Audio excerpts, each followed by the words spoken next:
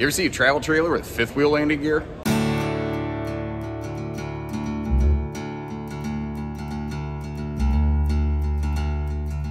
Well, you have now. Meet the new 2023 Eagle Series by Jayco. This is the 320 FBOK. It's a floor plan actually recorded not too long ago in the 22 model. You won't see any major changes, but what they've done with the landing gear on this is completely unlike anything I've ever seen. So, first of all, Eagle HT is really almost a trailer. It's kind of in a class of its own. Like, it's 7 foot tall. And truly, especially with the new landing gear, the definition, I think, of like a flat deck fifth wheel. And this floor plan specifically is very interesting because it's a double slide. It's one living room super slide, and then it's a bedroom, like party suite, basically, with like a lounge, sofa, book, nook, reading space in the front.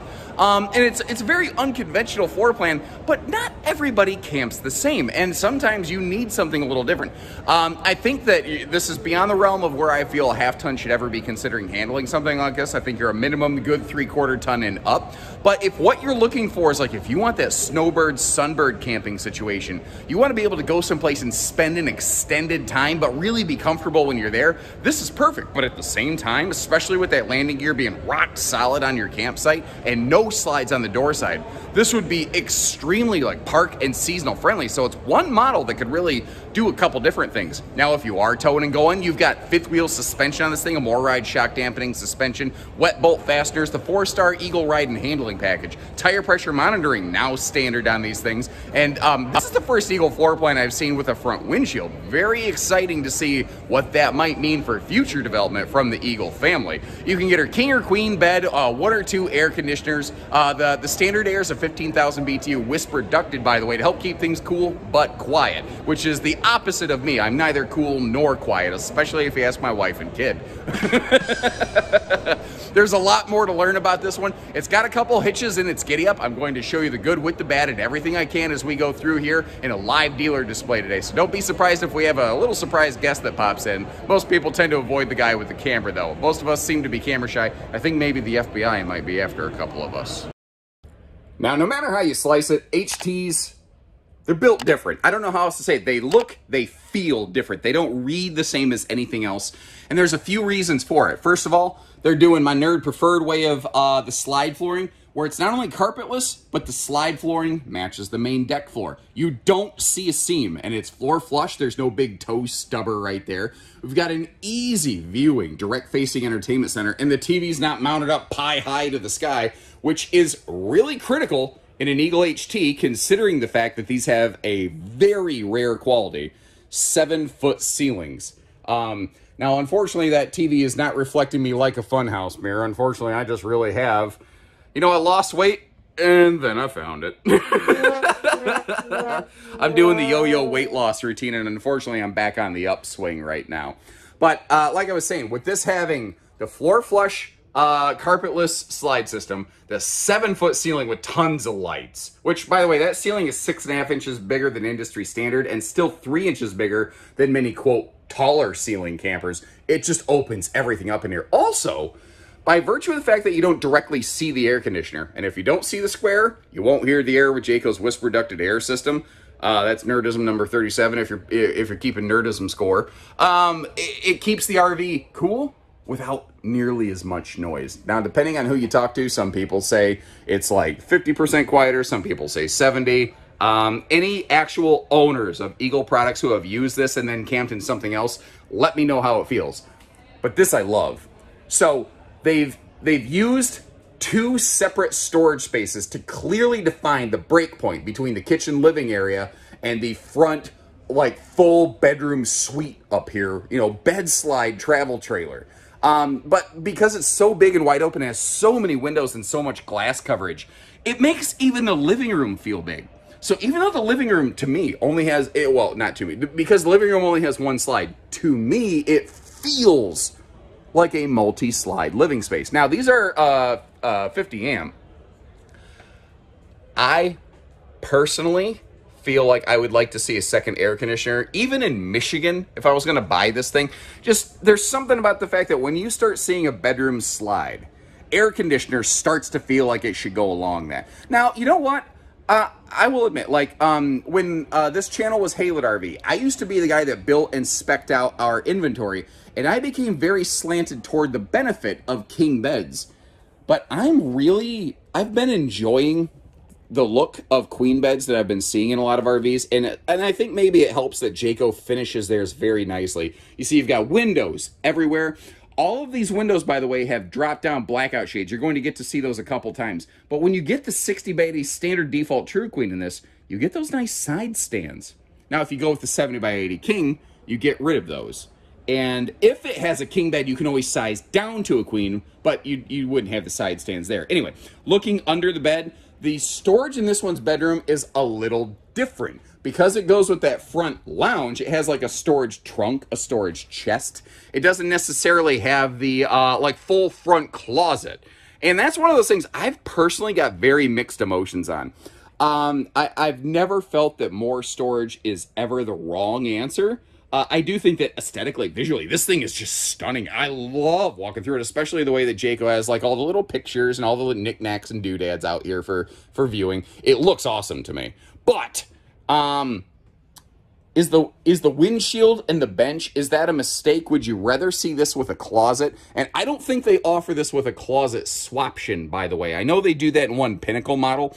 Do you think that's something they would offer? Let me ask you.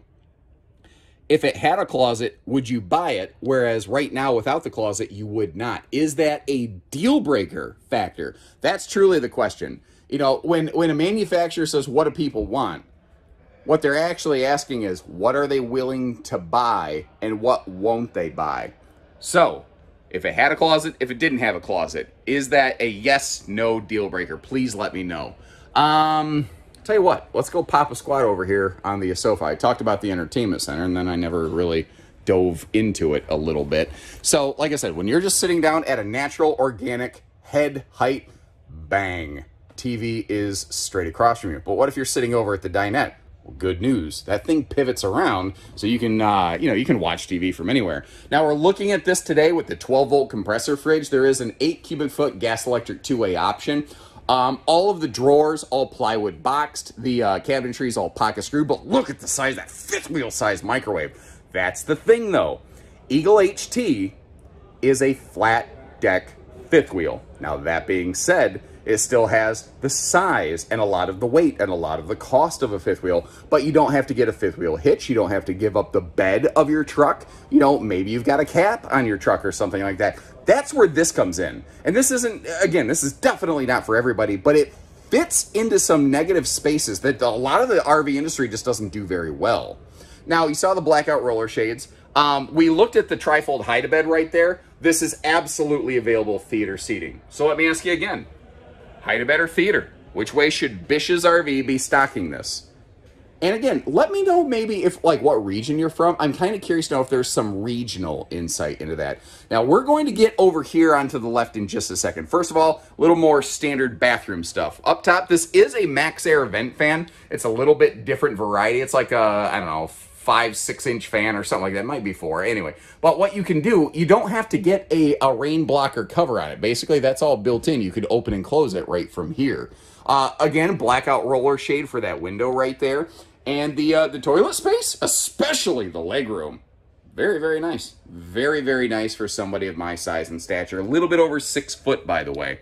Now, over here, when I first saw that naval blue in the bathroom, buddy, it rocked me. I was like, whoa, I am but a simple Midwestern boy, and change is scary. But it's really grown on me. And I like the fact that the bathroom doesn't necessarily have to match everything else. But the headroom in these with a 7-foot ceiling, hallelujah. I can't tell you how tired I get of smacking my head against the ceiling of this stuff to make a video for you. Hey, look at me hit my head. But, you know, I like folks to get an idea of the sizing of this thing. So over here, if you look at this, Vampire Powers activate so you don't see my reflection. There's just a big, like, almost floor-to-ceiling mirror. So you can see what you look like before the neighbors do, you know? But if you notice, there's shelving, tons of storage, but then a hanging rod up here. Well, you could convert that into a closet space. Or if you look down below inside here, that could also be washer dryer space. Now, by default, it's kind of set up for a combo. I do think you could put a stackable in there. However, every single time I record this floor plan, I'm going to absolutely stop the show, get on my soapbox, and make you aware of something that is very important, I think. So if you watch a lot of my videos, you know, if something's great, I'll tell you. If it's not, I'll also tell you that, because you work really hard for your money and you deserve to know. Like, could you install like an RV washer dryer type thing back there? Yes, absolutely. It's obviously prepped to do that. Should you? If you're towing, I think the answer is no, because washer dryer manufacturers for RVs actually won't even honor their warranty if it's installed dead on the rear wall of an RV like that, because the violence of bouncing will often break the drums in them, and it's not their fault. They built it not for that purpose exactly. If you're going to be stationary, yeah, that would be absolutely awesome. So that might be one of those major points of consideration and concern for you.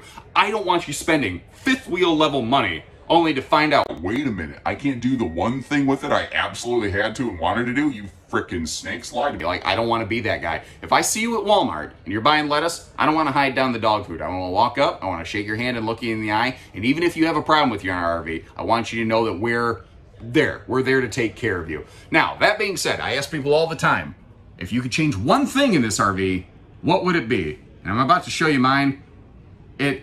There's one thing in this RV I'm just going to flat out say is stupid, and this time I'm actually not referring to myself. It's this over here. Oh, okay. I thought the shower door was closed and I was going to lean against the shower door. I seriously just about went, oh man, that... Anyway, all right. So, this is to me, I'm just going to say it. I'm gonna be very polarized. I'm just gonna, this is stupid. This should have been done better, and I feel it could very easily for $0 be done better. So they had an extra pocket of space, but they made it so that a metal door handle, tink, opens right into that. Stupid, right? Now, this is awesome storage space and capacity. How the flippity flip are you supposed to get there? That is even deeper than an elephant enema pocket. I like that they didn't waste the space. I seriously, I just about fell into the stupid shower again. God bless America. Anyway, they didn't waste the space, but it just goes right behind the TV. Why? Why? When you tilt the TV out of the way, isn't it just open storage access in there? Okay, so I'm going to get off this now because obviously I feel very strongly about that. What is your 2 cents on that? To me, it would cost $0 just to do it better. Now, all that being said, and me going over this thing and having a brain aneurysm about it, is it a deal breaker for me? No. I could come up with some kind of tote system. I could slide some storage to me. It just...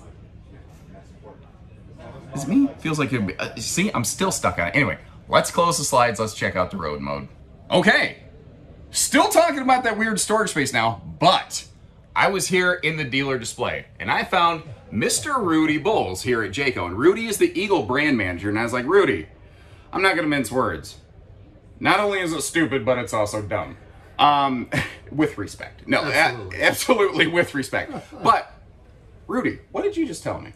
So, what we're thinking about doing here, because it kind of had the same idea, I'm about 6'3" and I still can't put my arm all the way through to access the backside of the storage. So what we thought about doing was making this the closet, the pull-out pantry that we've done on about 4 or 5 different floor plans. Do we have one of those here they could take a look at? We could show them real quick. I have the 24RE here. Let's go look at that. Yep. So we were just talking, we're in a different floor plan right now. This is the 24RE, and this is the closet I was talking about. So... Now, it would be shaped a little different because it obviously wouldn't be in a corner, but like everything that you're seeing here, imagine that in that Eagle trailer that we just came from. Right, floor to ceiling, a lot of extra storage, a lot more accessible, a lot more pantry storage. That's kind of the idea we have in mind. So feel free, drop us a comment, drop Josh comments. If you want to see anything, you like an Eagle, you don't like an Eagle, let us know. We're all ears. So just to kind of really complete the whole understanding and visual, we're going to start right outside. Slides are closed. Let's walk in here. What can we do? What can't we do? Over here, we've got our, big bedroom. Now it's very, with those double doors, easily accessible. People want to ask, and I did this to myself. I made a video saying, can you use an RV with the slides closed? Here's the real thing though. Nobody can tell you if you can or if you can't, because no RV slide builder and no RV manufacturer test using slides when they're closed. Now, a motorhome is different than a towable RV. Those are typically designed to be used that way. But no one tests for that in towables because they don't really think about you using it when it's closed up. That's not the intention. So it's always 1000% of the time a case of do so at your own risk and use common sense. And if it breaks, unfortunately, it's going to be on you. Now, when this is closed up, and I hope you appreciate the fact that even in a case like this where it basically pinches the RV off and you can't get to much of it, when this is closed up, you are largely cut off of the RV. But one of the cool things over here is that's a rack and pinion slide. And the reason that matters is the fact that rack and pinion slides and cable slides both can be partially open without screwing up the sink in the motors. Meaning, now you still don't want to necessarily occupy it when it's partially deployed like this. That might knock something out of alignment. But if you just need to get back here, you need to use the bathroom, you hold the button for like 3 seconds or whatever. That's all it takes to gain some very quick travel accessibility. And frankly, I don't think you've even punched out of a parking space to do this. So I think it could be travel stop serviceable. You got to push a button. I also don't think it's that big a deal, but that's my 2 cents. What do you guys think? Now, I need a little bit of your input, first and foremost, when we step out here. When I first walked up to this, I just stopped. I'm like, something's different. Something, like my brain couldn't process. It took me a second to digest the different stabilization system that they have on this. Now, the thing is, previously, the leveling gear that they had on the Eagle series, it hung down so low. It's like a lot of people were saying, even if you watch my video comments, like, man, Eagles really, like, they only have like a few inches of clearance. It feels like I'm going to rip the jacks off this thing. Well, it's kind of funny because by going with a 5th wheel leveling system up here, what they've done is they've made it look almost weirdly empty in the front. And it will, when those legs retract, I mean, the most clearance you've ever seen in the front of an RV. But here's the funky thing. Because it is truly 5th wheel landing gear, it has 0 need for a tongue jack. But this is where I need your input. This is the default chassis build from the chassis manufacturer, and they don't like to do a lot of custom work. But when I look at this and I just see open screws in a hole, it looks like something's missing. Even though there's nothing wrong with this RV, to me, I look at it, and if I was a customer, I would say, did you guys take the tongue jack off this one? Do I get the tongue jack when you buy it? What is the deal here? And if a dealer says, no, no, no, it's built that way, man, it sounds super sus. You know, it sounds like, yeah, sure, Jack, get away from me. Basically, I don't think they need to do much. I think they should just plug it like a rubber plug so that it looks intentional. Do you think that would be sufficient, or what would you rather see in the front of this? Now, part of the reason they did this, allegedly, according to them, is that if somebody feels this is weird, they could still throw a tongue jack on the front. I don't know if that's makes sense or not, but that's the logic that they provided me. HT has maintained that front cargo tray up here. It is sized if you want to put a generator up there or a cargo box or just a whole crap load of batteries, you could do that. And it's kind of funny, this floor plan especially, being their first, and to my knowledge currently the only front windshield Eagle that even exists out there. The front of it looks like almost weirdly blank, but oh, it looks good with that orange lightsaber lighting on either side of that thing. Baby, that looks good to me right there. Not to mention awesome views. And that windshield, I think, because it's such a big wide open door to the bedroom, helps the whole thing look and feel nice and big. Now, what they've done in here is you do have a good full pass-through, but you notice how they actually have like little drop-down buckets on either side. If you got some bigger, oddly shaped cargo, maybe some small tools or something like that. Still magnet holdback, still slam latches. You know, they haven't decontented anything, which is weirdly something they did on a couple of the 22 Eagle HT models. It almost felt like in some respects, a couple of them went backwards slightly, and that hasn't happened here. They've just kind of enhanced it a little bit. Like, it is prepped now if you want a campsite observation camera, or if you don't mind unhooking the rear view camera. If you add one to the RV, then pop one over here, you could do that, or you could get separate cameras or whatever issue, or you could do no cameras. I don't know. Nice big wide door. I believe that's a 30-inch door on those, friction hinged. And this is one of those zero gravity David Blaine magic stable steps that will just sort of hold itself in the air. And thankfully, with the extra handle that they give me here, it makes it simple and easy. Oh God, don't slam, don't slam. Okay, sorry, I didn't want to like. And you know what? Oh, I ended up slamming it on the floor anyway. Yeah, hi, that was me. Sorry, I break stuff. That's embarrassing. You know, that's like when you think you're like, oh look, there's Susie in the grocery store, and you wave, and it's not Susie. Oh, that is so embarrassing.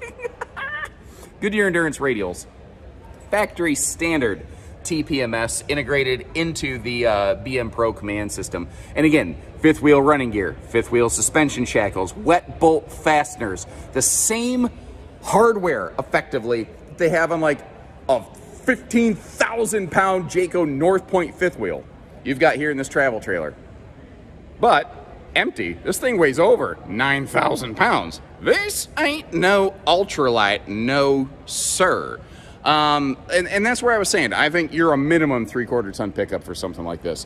Massive power awning on this. What's funny though, you look at it, you're like, well, there's extra wall space. And yeah, but it's because it's a huge awning. It's just an even huger trailer. But this camp kitchen, I think, is very cool. This is something that hides behind the entertainment center.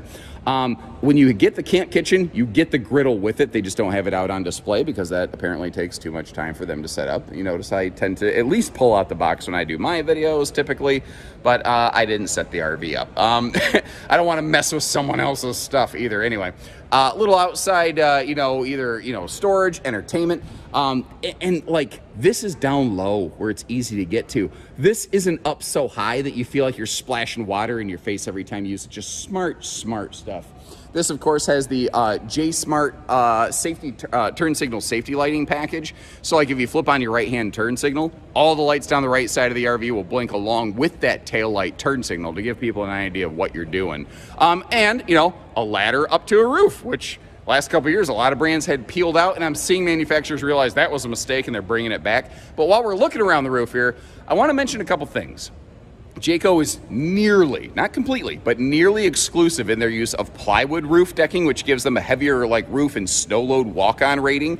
One of the other cool things on this is you see the Eagle HT's standard are roof solar prepped. But when we go to Big Bird Eagle, I believe the like roughly 200 watt Overlander solar package has become, I think, standard. I'm still getting up to snuff on some of my 23 update notes.